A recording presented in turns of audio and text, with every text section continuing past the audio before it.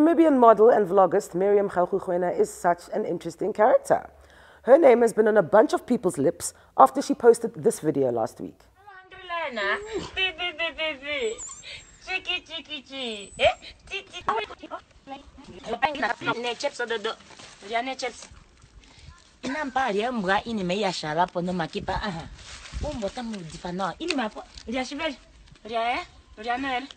We just had to get her in studio.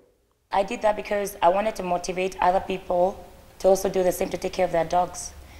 I had to do that because I wanted to tell people that dogs shouldn't be only fed like leftovers and, you know, bones and all that. You should also take care of your dog, because if your dog take care of you, you should also take care of the dog, because the dog is actually a family friend. It barks, you know, like at night, in the afternoon. It actually protects you. So if something protects them, protects you, you should actually take care of it, you know. So I just want people to actually take care of their animals, you know, take care of them, treat them special, you know. So a lot of people were not happy about it, but then I think the message that I try to give is that you should take care of your dog and, you know, treat it special. She isn't the least bit perturbed by comments Namibians have made on social media. My charity projects, I give food to kids. Nobody talked about it. Nobody was like, oh, Meriam, we're proud of you. Nobody talked about it. Now that I'm feeding my dog, everybody's mad about it.